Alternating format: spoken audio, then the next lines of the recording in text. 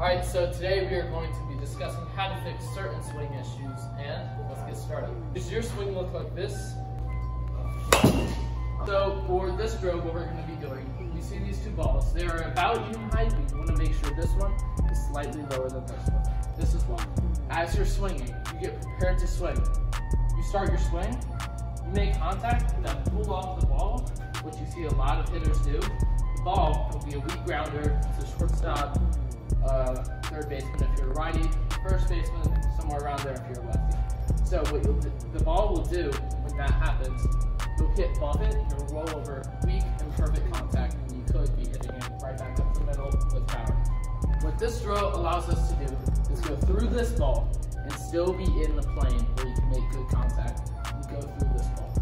As you see, it is slightly elevated because that's just where your body will naturally want your bat to go, slightly upwards so you can be a little bit more launch angle, but then again, not popping up. Now, next, does your swing look like this?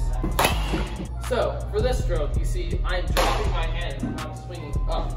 Therefore, I'm going to pop up the ball instead of hitting a line drive, which is more likely to be a hit.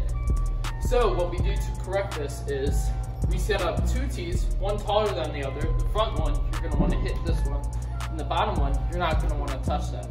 So, this is really the easier version because the balls have much more distance in between each other.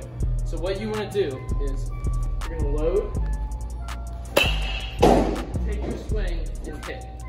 But you're going to try not to hit this ball. And as you get more familiar with this, keeping your bat in that plane for longer and not dipping it under, then you can start to raise this ball to make it a little harder and keep your hands in the right plane. With that, thank you so much for watching, and we'll see you next time.